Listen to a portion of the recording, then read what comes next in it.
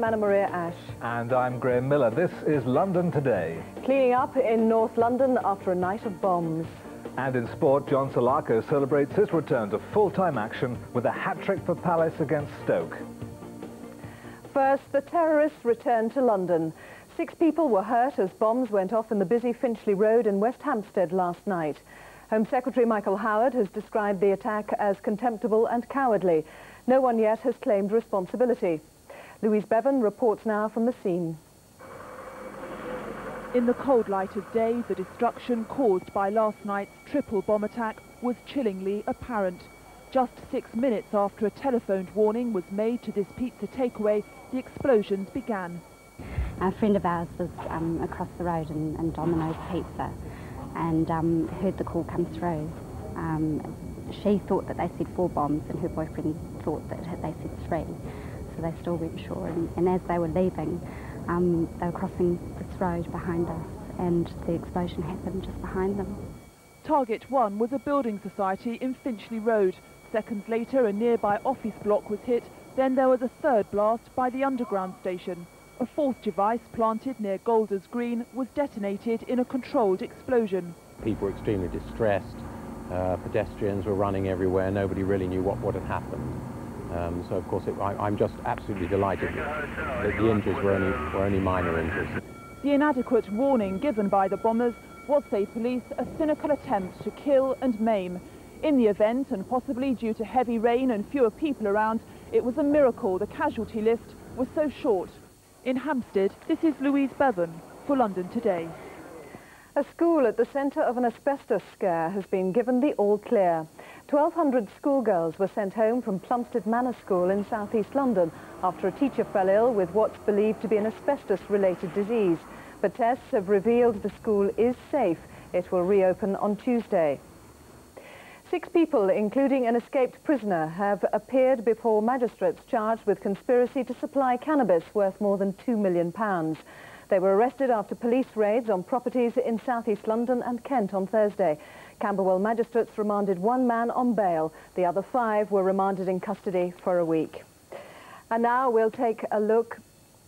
We can go on with another story. The appalling weather conditions that have been sweeping the southeast.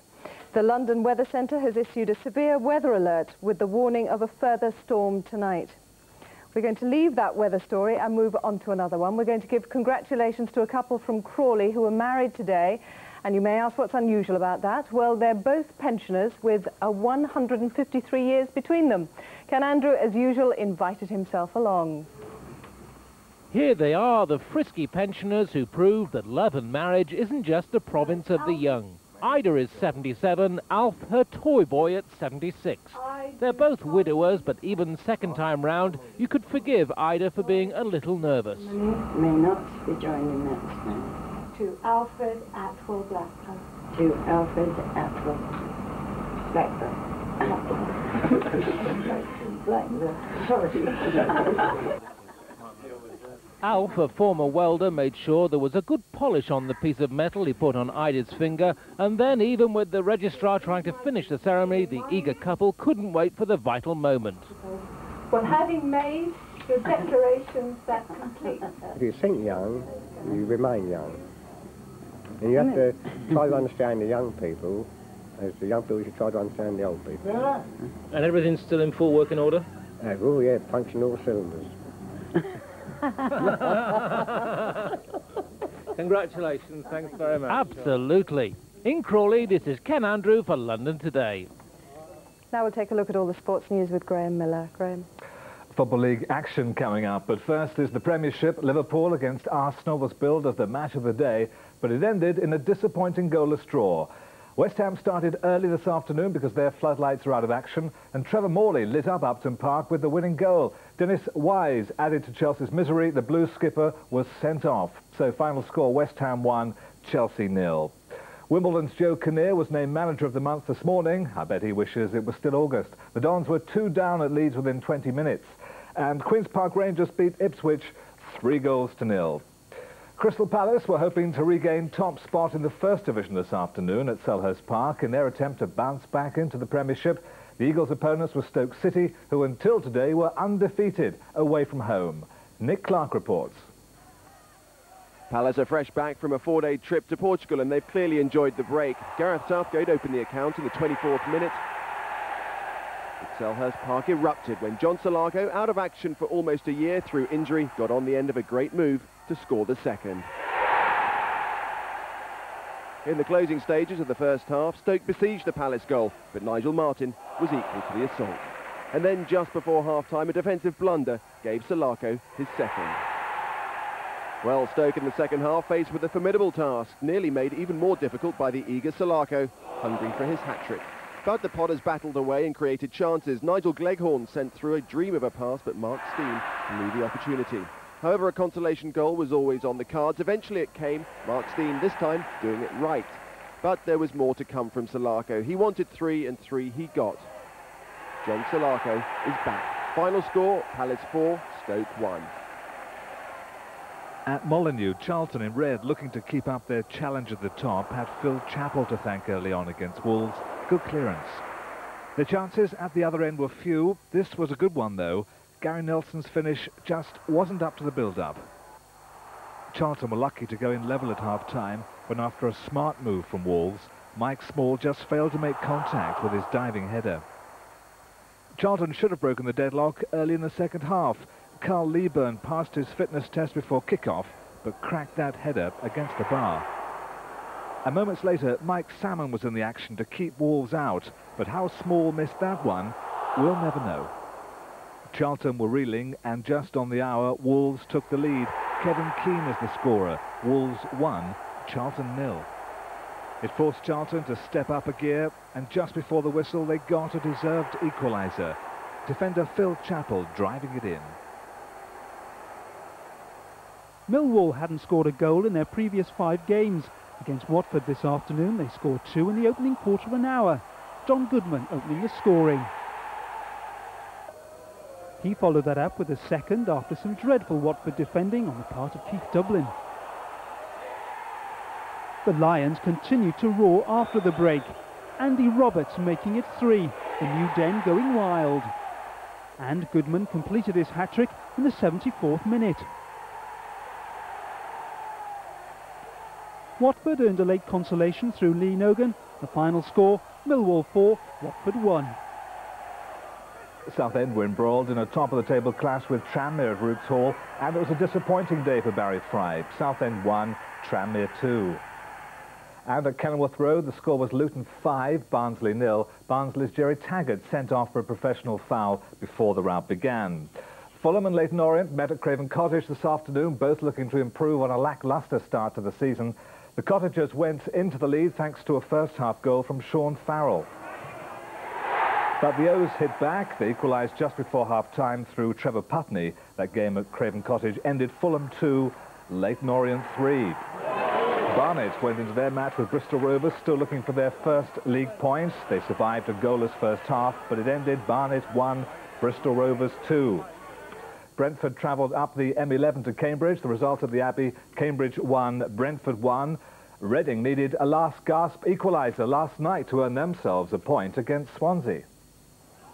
Swansea looked to be on their way to victory at the Vetch Field with a goal from recalled striker Andy McFarlane.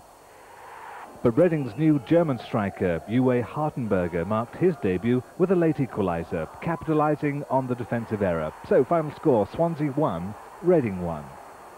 And today, Chesterfield will Wycombe's host this afternoon. The final score, Chesterfield 2, Wycombe got it, they got 3. That's it. Thanks very much, Graham. Now then, we can go back to that story about the appalling weather conditions that have been sweeping the southeast. The London Weather Centre has issued a severe weather alert with the warning of further storms tonight. In Surrey, rivers have burst their banks and hundreds of homes have been flooded. Mark Jordan reports on a day of mopping up and bolting down. It's October 2nd. The average rainfall for the entire month has already fallen on Surrey. Drains that can't cope and a river burst its banks. This pub is flooded out and they've been told to expect more rain tonight. Meanwhile, treacherous motoring conditions reduced 2 cars and a van to this near Lingfield. All passengers are still alive. 2 of them had to be cut out of the wreckage. Not all victims had homes to worry about. London is the city thousands of tourists dreamt about, and are now drenched in. The sightseeing goes on. Is this the London you saved for and dreamed of visiting? No, sorry. My very fashionable hat. More like a paddy field than the world-famous Oval. That meant the equally famous Boston Red Sox weren't able to play baseball there this afternoon. For others, days of rain have hit the pocket. So you've been standing here for £3 for 7 hours? 7 hours, yeah. So you're waiting for the rain to stop? We're going to be on soaking, wringing wet. Well, those are the brave ones. Others packed up earlier and called it a bad day. But one man's ruin is another man's living. Across London, roofers are busy repairing hundreds of leaking roofs. We can't say we're not unhappy about it. And it's not over yet. A severe weather warning warns more rain on its way. This is Mark Jordan for London Today. And that's the news and sports so far this afternoon. We'll be back tomorrow at 12:30 in Crosstalk, when our political editor, Peter Allen, will be talking to Enfield MP and Treasury Secretary Michael Portillo about the effects of putting VAT on your fuel bills. Until then, from both of us, good evening. Bye-bye.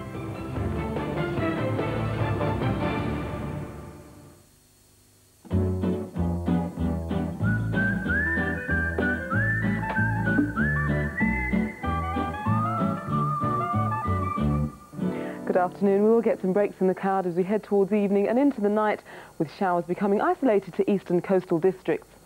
Tomorrow then, after those showers have cleared, it will become bright for a time, but then we'll get some more cloud rolling in from the west of the region. Top temperature tomorrow is 16 Celsius, that's 61 Fahrenheit.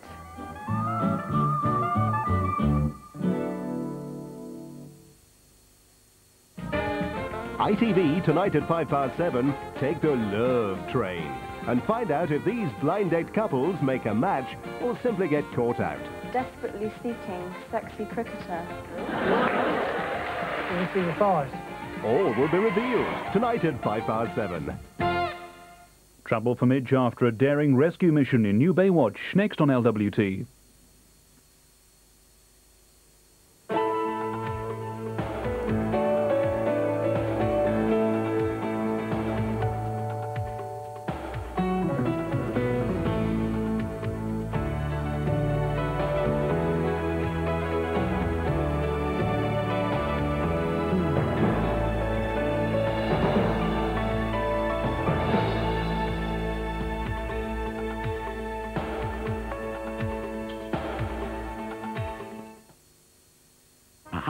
Years of the sauciest scandals and exposés, and this Sunday, a bumper birthday issue of the News of the World. A free copy of our first ever edition for every reader, and part one of a fascinating guide to the collectibles in your home. We've been at it for 150 years. Happy birthday to the News of the World, Britain's most popular paper.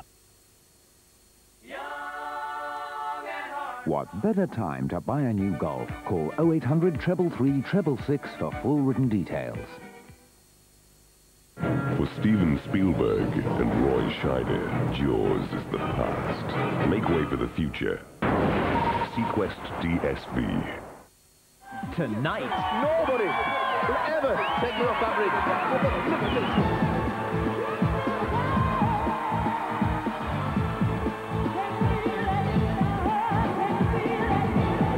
ITV 6:05 tonight.